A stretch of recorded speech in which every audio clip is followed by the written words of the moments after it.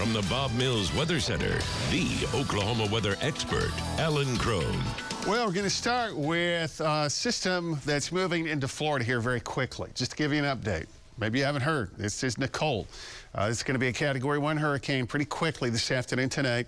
This is an indication of a hurricane warning that's up around the portions of the Florida coastal area. So here's West Palm Beach. So late tonight, early tomorrow, making landfall. Then it'll weaken, turns the corner, goes all the way to near Tallahassee as a tropical storm for Thursday night and Friday, and then turns the corner and moves across portions of the Carolinas as a tropical depression. So our issue today is going to be kind of the wind starting to show back up. We'll have the south winds at 15 to 30 miles per hour. Tomorrow, south winds at 15 to 25, changing to the north. Friday, that's a chilly north wind, and it's going to get colder. So the temperatures, the morning low trends. Now, tomorrow morning, the morning low is going to be in the 60s. Then Friday morning, 38. Saturday and Sunday, morning lows will be in the 20s.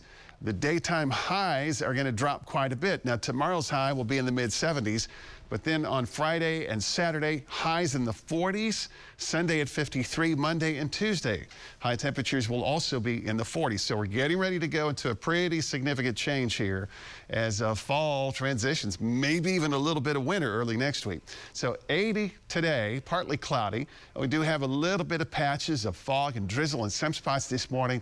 Low clouds this morning will kind of thin out this afternoon. So there's the timeline, 76 at noon. 3 o'clock is near 80, and the 7, 8, and 9 o'clock time period tonight, it's mostly just going to be kind of hanging around in the 70s and a couple of 60s.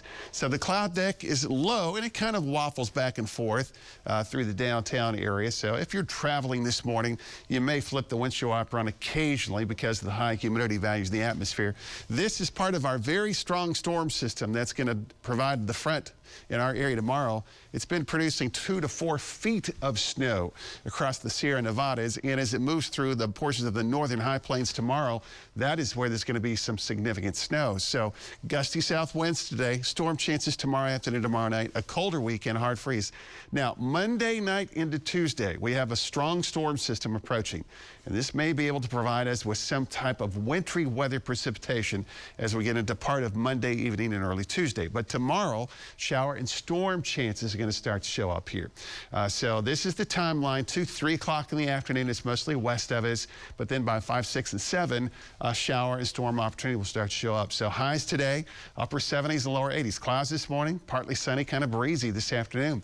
Tomorrow morning, we'll start very mild in the 60s, and there's our front. So after the noon to 1 o'clock hour, you can see that front is approaching our area. It'll bring scattered showers and storms. Now, on the map, I've placed the highs of the day for tomorrow.